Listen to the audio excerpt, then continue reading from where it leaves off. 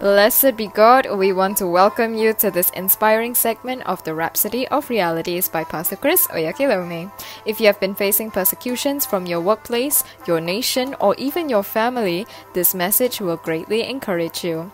1 Corinthians chapter 15 verse 58, where our theme scripture is read, says, "Therefore, my beloved brethren, be ye steadfast, unmovable, always abounding in the work of the Lord." Hallelujah. In Daniel chapter 6 verse 7, the Bible shows us the caliber of people that rose up against innocent Daniel. All the presidents of the kingdom, the governors, princes, counselors, and captains. They conspired to enact a decree to incriminate Daniel in his devotion to God.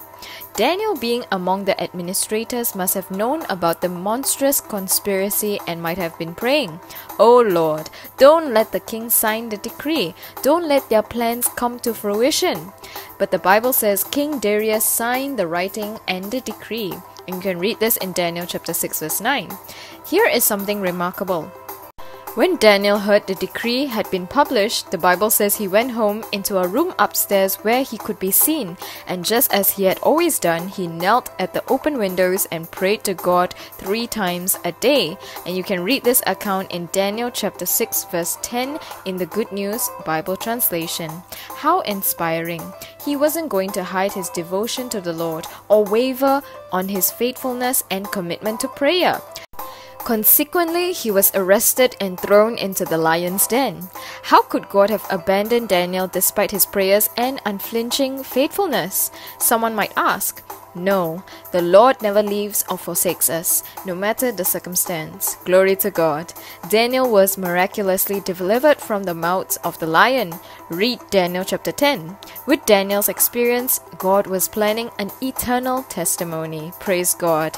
Think about it. Hundreds of years have come and gone, and we are still being inspired by Daniel's faithfulness to God and his mighty deliverance from the lion's den. So it doesn't matter the challenges against your faith, be prepared to win. Maybe in your city or country there are draconian laws against the church. Don't be moved. Don't allow fear to come to your mind. Be bold, be resolute, be tough for the gospel. Nothing, no one, groups, governments or institutions can stand against the church and win. History proves it. Our Lord Jesus revealed how futile such endeavors are when he said concerning his church, "And whosoever shall fall on this stone shall be broken, but on whomsoever it shall fall, it will grind him to powder." And you can read this reference in Matthew chapter 21 verse 44. The adversities you face are for an eternal testimony. Therefore, serve the Lord joyfully without fear and inhibitions. Anyone who stands in your way will be pulverized. That is what Jesus said, and his words never fail. Glory be to God. Knowing this, your life as you know it will never be the same. Whatever comes your way came to be conquered, came to pass. Hallelujah. This is the life of a Christian. This should be your life every day. Wherever you are right now, let us boldly declare this confession together as you repeat this after me. My confidence is in the Lord Jesus and his eternal word. And he is greater than all. He rules and reigns over the universe. The whole world belongs to him. And he is the eternal King of glory. To him be all glory, honor, and adoration forever, in heaven and in the earth. Amen. Hallelujah. Here in our further study section, Pastor Chris has blessed us with scriptures for you to note down from 1 Corinthians chapter 15 verses 57 to 58, 1 John chapter 4 verse 4, 2 Corinthians chapter 2 verse 14, and Revelation chapter 2 verse 26. Blessed be his name forevermore. Indeed, our God deserves all honor and adoration. He has filled our hearts with joy and given us a life of thanksgiving. Share this podcast on all your social media platforms today and let others know how this has blessed you. You are the light in a dark world, and there are those seeking to know why your life is always moving upward and forward, and today you can tell them why. Let us know in the comments down below how the Rhapsody of Realities has impacted your life and encourage us with your testimonies.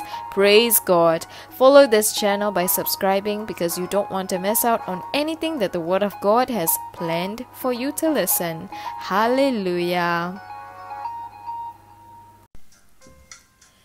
We trust you have been blessed by this devotional. We invite you to make Jesus Christ the Lord of your life by praying thus. O Lord God, I believe with all my heart in Jesus Christ, Son of the living God.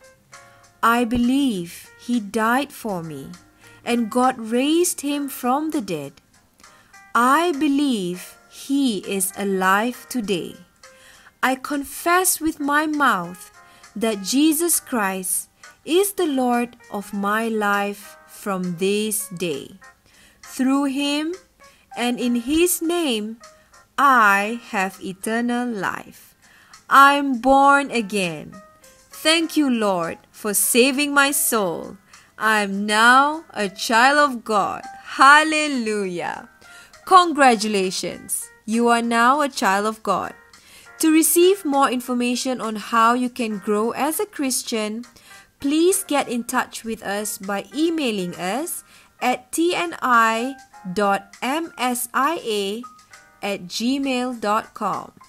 That's tni.msia@gmail.com. We look forward to hearing your testimony. You are blessed.